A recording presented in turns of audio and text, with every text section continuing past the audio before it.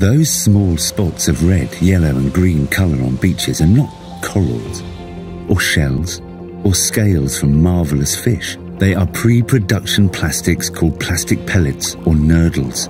They can be found everywhere, which is to be expected. Up to 160,000 tonnes of nurdles are spilled every year in Europe.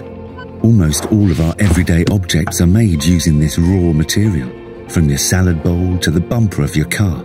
These plastic pellets, which can also be in the form of flakes or powder, with highly varied colours and compositions, have major impacts on the environment given their very small size, under 5 millimetres. They are released at every stage along the plastic supply chain, during the manufacturing, transformation, distribution and recycling, due to poor industrial practices, lax handling or transport accidents. In May 2021, a container ship that had caught fire spilt tons of these microplastics onto Sri Lankan beaches, a veritable plastic spill.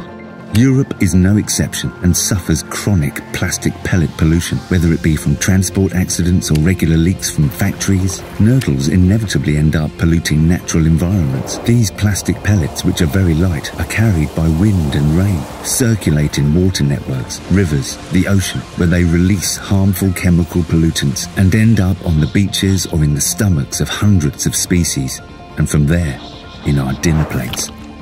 Surfrider Foundation Europe calls on European institutions to adopt regulatory measures to prevent spills and stop plastic pellet pollution by obliging companies in the supply chain to take action and by making them responsible in the case of leakage into the environment. It's urgent to put a stop to this.